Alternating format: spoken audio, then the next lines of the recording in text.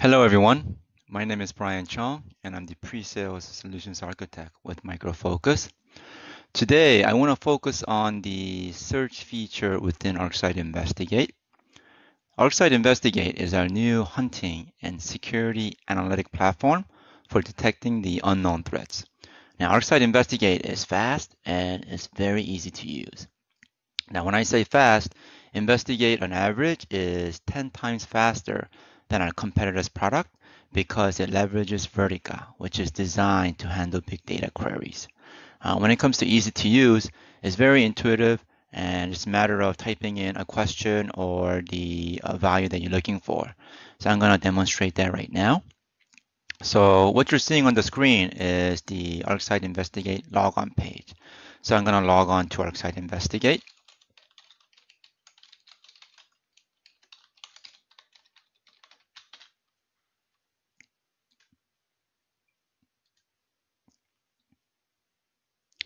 Now, when I first log on, it automatically takes me to a search page.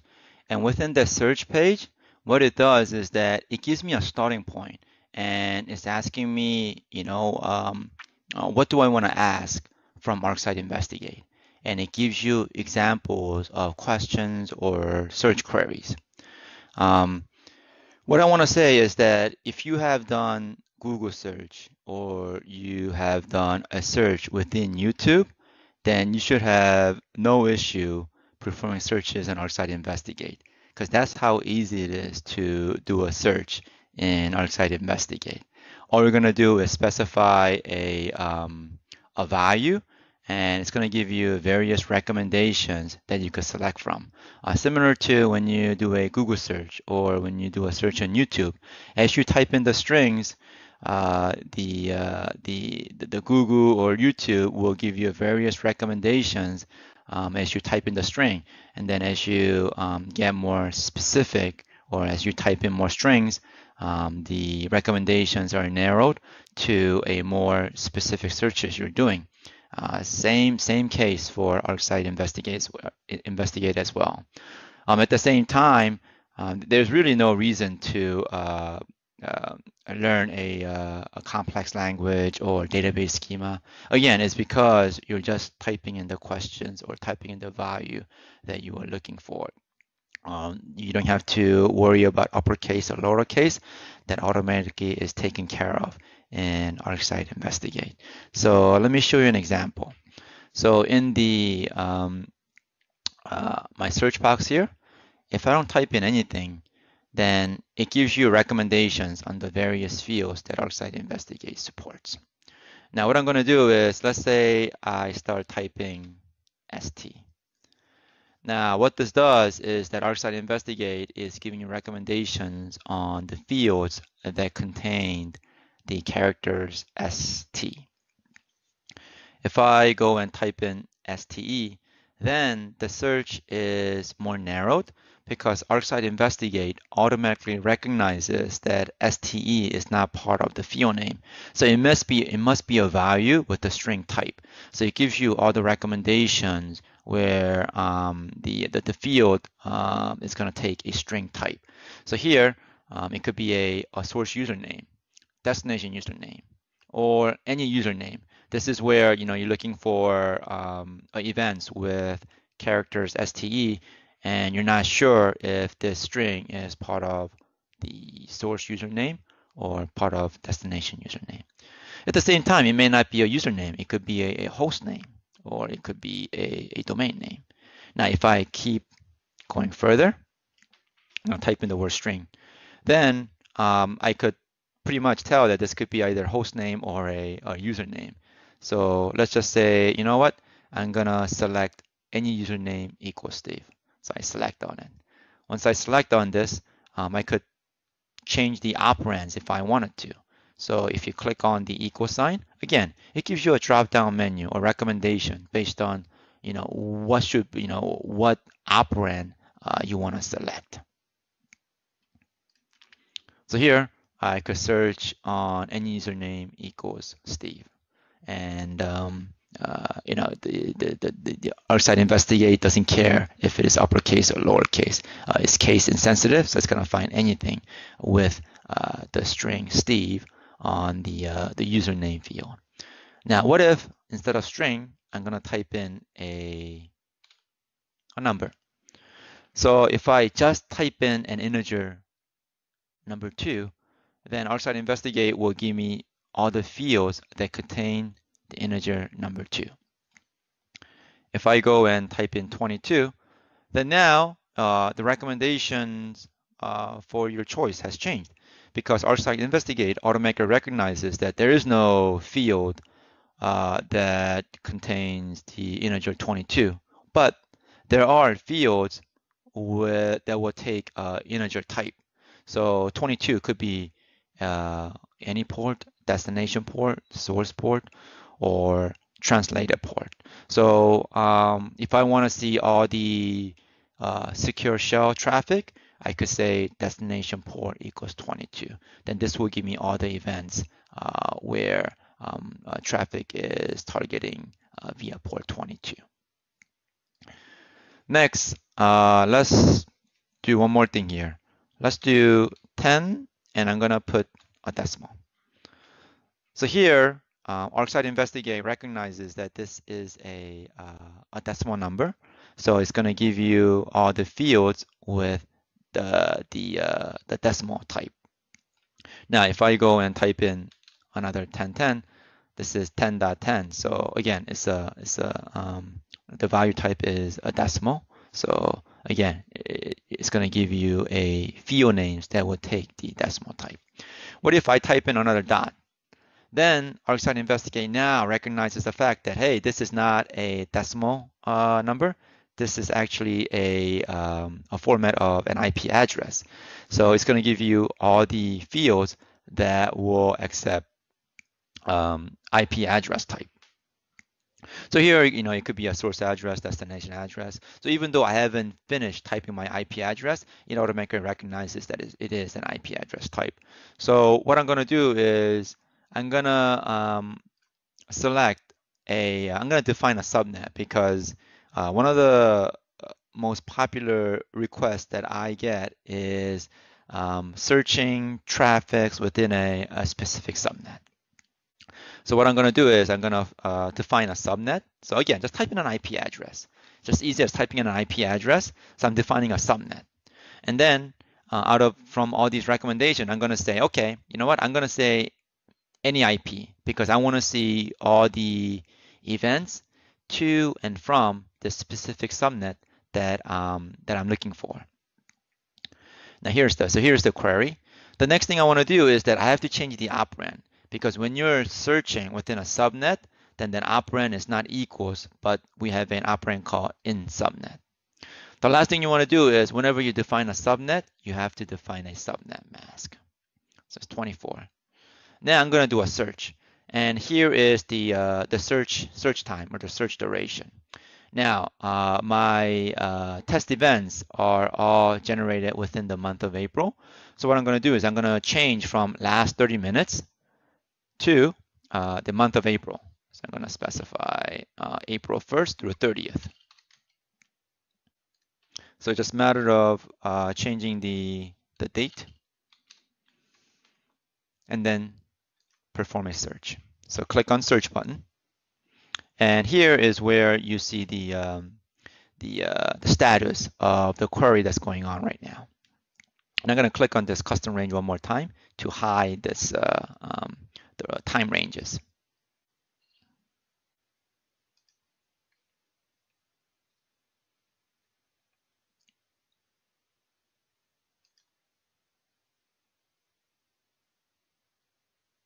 Okay, searching.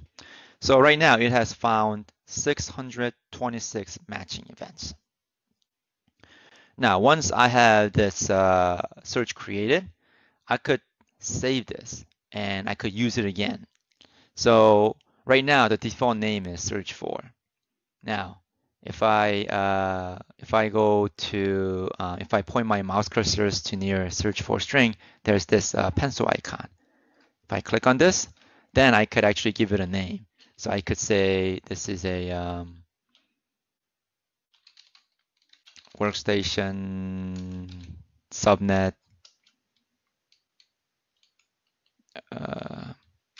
10.0.111.0. And then I'm going to click on this checkbox to save this search. Okay, so now it gives me a status message that says I have successfully saved this search with this specific query. The next thing I want to do is let's look at some of the IP addresses. So I'm going to scroll down, and these are the results that it returned. And if I look at destination address, and let's say, you know what, I want to see within this subnet, I just want to see all the hosts in that subnet that's going toward this external IP address. So now I have to apply another filter or condition. So all I'm going to do is right mouse click, and I could either use as a filter or search for this specific IP address. So we're gonna go through each option. If I select use as a filter, so I click on this, then what happens is that if I scroll up a little bit, this condition has been automatically added as an ad hoc filter. So you know, my initial safe search has this subnet, and by adding this filter, it's not gonna change the safe search, the safe search or the search that I saved. So if I click on apply here, then what happens is that this additional condition is added to this safe search. Now from 626 events to I get 2 events. And if I scroll down and you look at the destination address, so I see 2 events that are targeting this IP address. And by default, I'm using a default field set, and these are all in alphabetical order. And I could also see that, okay, this is my destination address. What is my source IP or source host name? I'm going to scroll to the right. And I just have 2 systems that are going into that external website. I could even go one further and add additional ad hoc filters as well. So by looking at this, I could say what are the application protocols? Or I could even add so I could just right mouse click and say use application protocol as a filter as well. So if I click on that, then another ad hoc filter is created.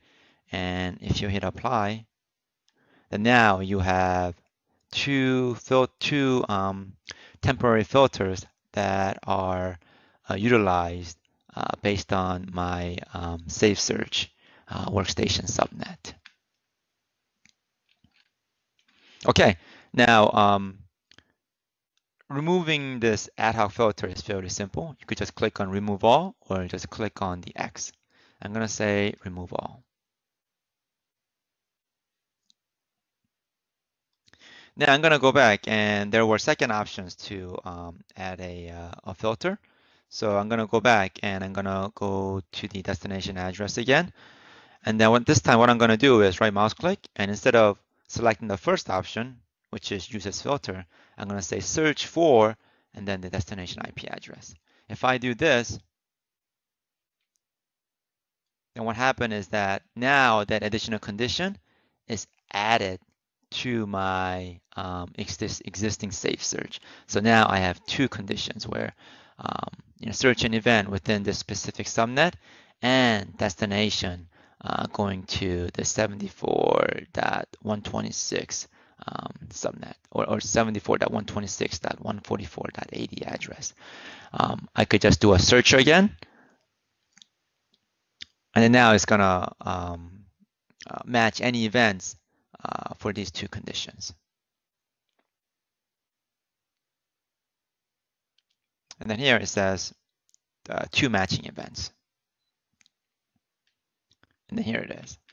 Now, if I click on save, then now my saved search will have this destination address as an additional search criteria for this saved search.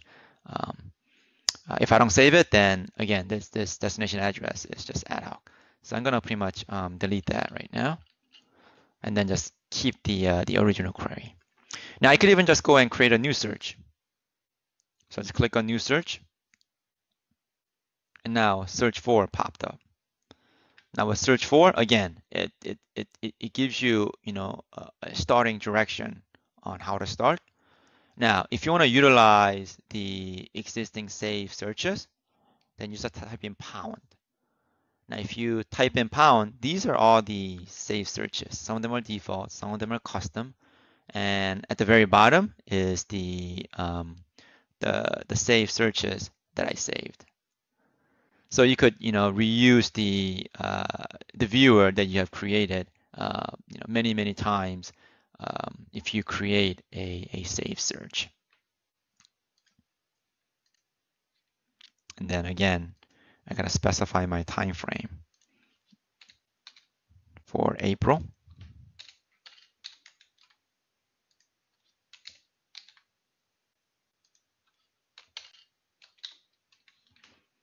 Then click on search.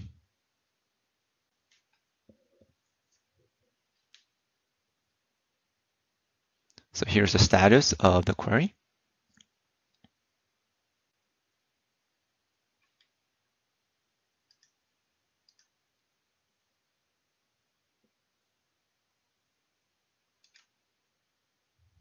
Okay, so again, same result, right? Because I now, instead of manually typing in my search criteria, I'm just bringing back the saved searches that I have performed.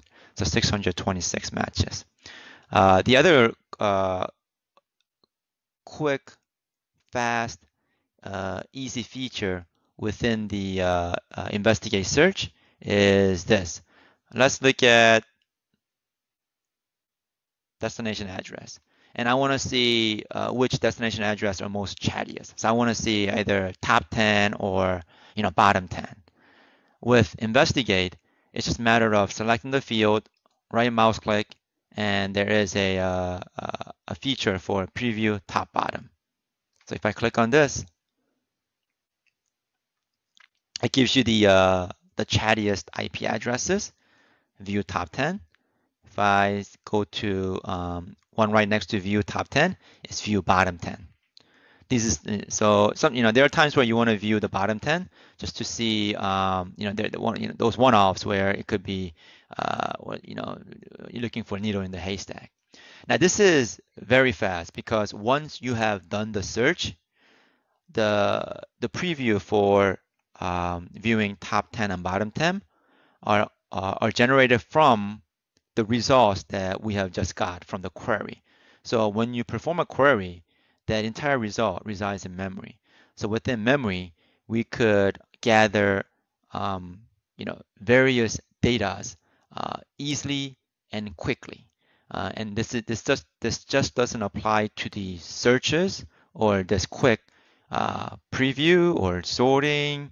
It also applies to our visualizations, which is data analytics that I will be covering on part 2 of this video. So you could easily do top 10 on any of the fields that you see in ArcSight Investigate. Destination port, let's do a quickly top 10.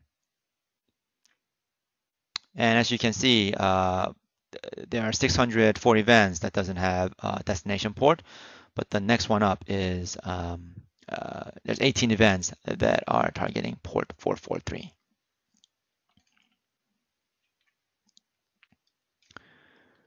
And of course, if you only want to see port 443, then you right mouse click and just specify, search for 443. If I do that, if I scroll up, it at a destination port equals 443.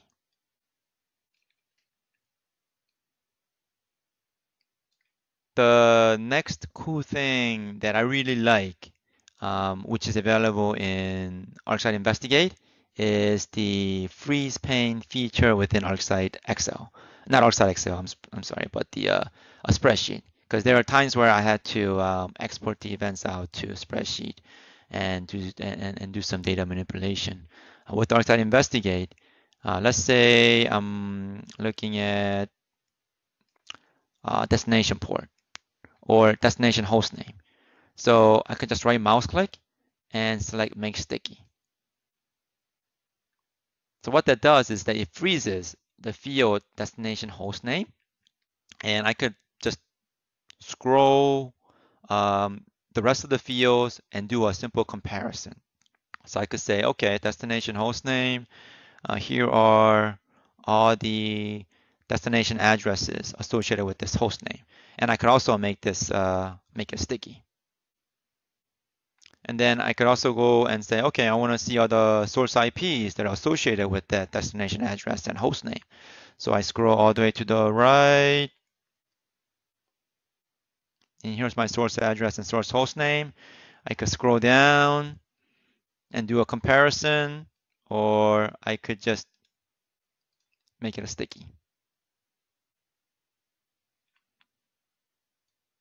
And then again, I could just compare other fields with these three sticky columns that I have added onto it.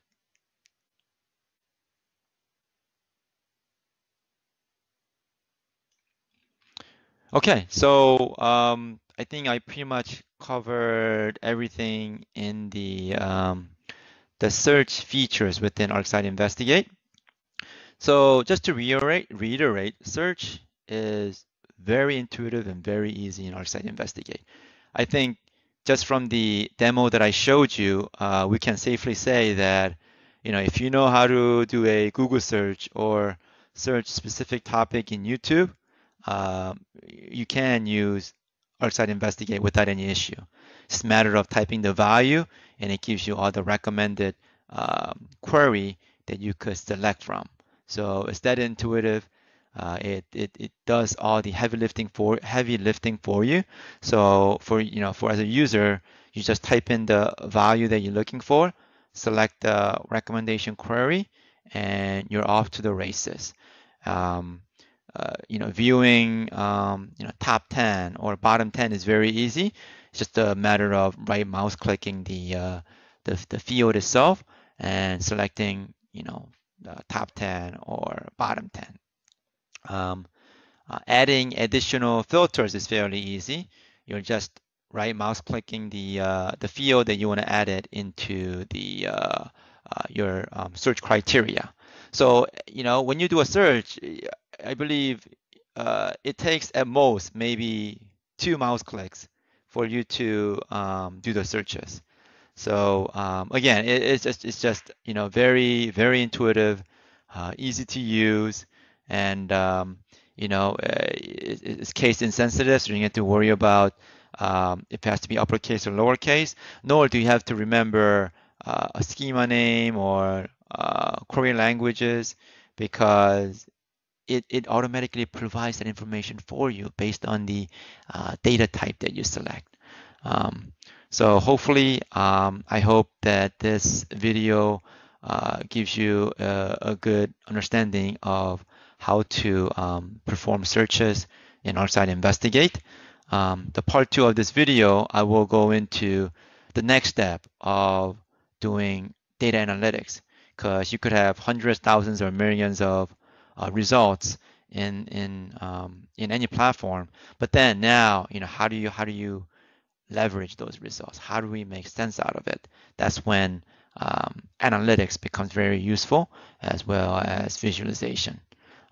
Thank you, everyone. Bye.